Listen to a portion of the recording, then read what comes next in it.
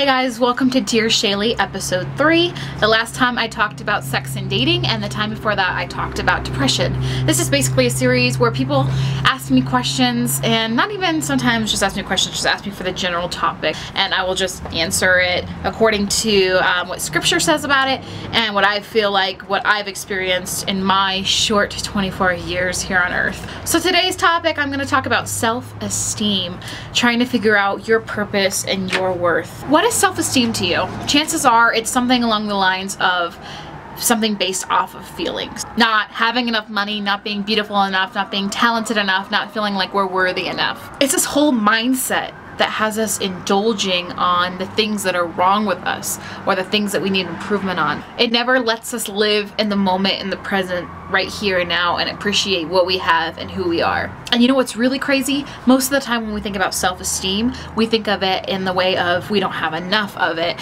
We don't think about it in the way of self-obsession, which is also another form of self-esteem. In our world of selfies and technology and it's all about me, it's almost impossible to not have a self-obsessed mindset from time to time. I've definitely been on both sides of this, self-worth obsession of number one, thinking that I'm the bee's knees, thinking that I'm, this or this, and really focusing on myself so much to an extreme where it's like, I have nice clothes, I have nice makeup, I have nice hair, whatever it is. I've been on that side. I've also mostly been on the side of I'm not good enough, I'm not this enough, I'm not strong enough, I'm not happy enough, I'm not fast enough, anything.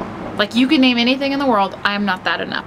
As women, I think especially we focus on that a lot. I know a lot of men do too, but as women, it's the number one downfall in us and who we are. It's just we are never satisfied with our bodies. We are never satisfied with our knowledge. We're never satisfied with our family. Everything in our lives needs improvement according to us. And it makes us fall into this trap of self-obsession where we get to the point where we actually forget about those around us and the needs of those around us because we were so focused on ourselves. I love this verse in Philippians because it really just shakes that whole oh, feel so bad for me syndrome that we get sometimes. Philippians 2:3, do nothing from rivalry or conceit, but in humility count others more significant than yourselves. That's a challenging scripture to live by, right? So what does this mean? It doesn't mean that we should have low self-esteem. I'm not saying that at all. I'm not saying that we should live our lives thinking of ourselves less. But I do think we need to be living our life, loving ourselves and loving people the exact same way. Our whole being, our DNA, it doesn't depend on what we do,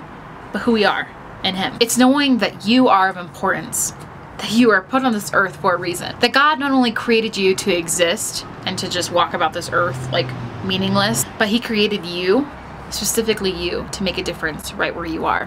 Whether it's in your workplace or in your family or in your house or anywhere.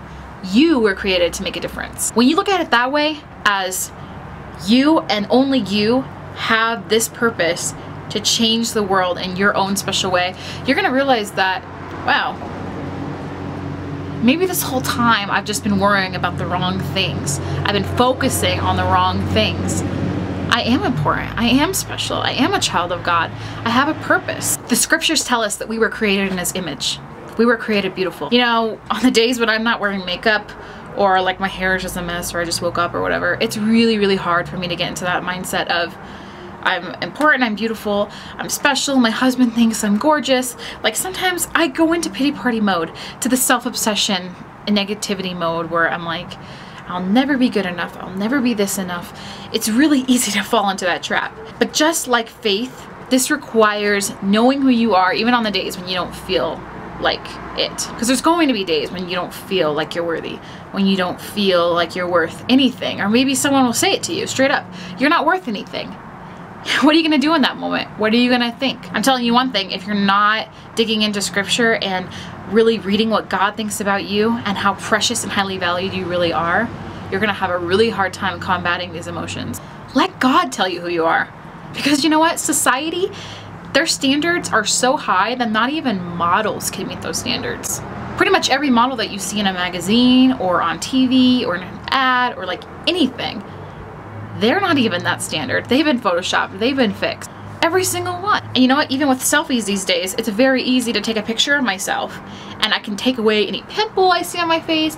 I can actually change the shape of my nose, or I can change the shape of my eyes, or I can even maybe add some like makeup to my face if I have like a really professional app. Like, it's not hard to transform yourself into something that you're not. How do you think all of these people are making money with their advertisements and stuff like that? They're not even using real people. They're using the basis of a real person, like the concrete foundation of actual person, and then they're going in there piece by piece and they are fixing that person to what they think is the standard. Nobody will ever measure up to that standard. You will never measure up to that standard. Know that right now. I don't care if I lost like 70 pounds right now.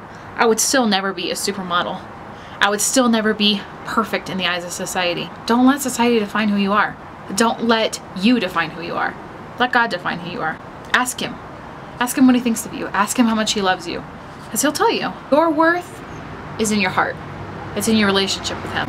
And remember, it's not what you do, but it's what He's already done for you. He's already paid the price for you. And you were bought at a very high price. To know that somebody took their own life for you, that's pretty, that's like the biggest self-sacrifice form I could see. And He did it because He loves you, and He loves me, and He loves this world. So in closing, we're all gonna go through those stages where we have low self-worth, low self-esteem. It's inevitable. I encourage you to challenge yourself with the way you think about yourself. Challenge that with scripture. And your pride inside your heart is going to say, I don't need scripture. I already know I'm not worth it, and I'm not even gonna look it up. I'm not even gonna take the time out of my day to find out the truths about myself. That's your decision ultimately. But I'm telling you, you can't keep living this life where you're focused on yourself in such a negative way where you beat yourself up every day, because you're going to miss out on so much in life. You're going to miss out on relationships. You're going to miss out on people that love you. You're going to miss out on this whole other world of helping others and focusing less on yourself and more on them. And if you're on the opposite side of the spectrum and you just look at yourself and you don't see any flaws, you see yourself as perfect and everybody else is not, you're going to live your whole life trying to keep that expectation of yourself so high. And guess what? You're going to age. You're going to gain weight eventually. Your skin might break out one day suddenly. There's always going to be these trials and tribulations that are going to rock the way that you think about yourself. You got to have that foundation there. You got to know who you are. 3 scriptures to talk about our one purpose in life. If you don't leave with anything else from this whole talk, leave with this. Philippians 1:21, Philippians 3:13 through 14, and another scripture in Colossians, which I didn't write down, but it'll be in the description box with the rest of the scripture if you want to read more. Your purpose is to live for Christ, to know His love, and to share it with others. So you make the most out of today. Get away from your pity me party. We all have them. I know. Sometimes it's fun, right? Sometimes it's fun to get attention or to feel pitied. You gotta get away from that. You gotta know who you are. You gotta ask God who you are. And you gotta share it with others. So I hope you guys enjoyed that Dear Shaylee episode. If you have any topics that you want answered, or you have any questions on or anything, make sure to write it in the comment box below, or you can always tweet it to me, Facebook it to me. All of my social media accounts are also down below in the description box. I love you guys so much, and don't forget that He loves you. Make sure to subscribe if you haven't yet, and we will see you in the next episode. Bye. Eden says, achoo. Can you say it? Achoo. She's been sick these last few days, so achoo has become like her new favorite word. Right, Eden? So we are here for Eden's 16-month update. She's going to be 17 months in a few days. So actually, that's crazy to think about. That means we're almost going to be 1.5.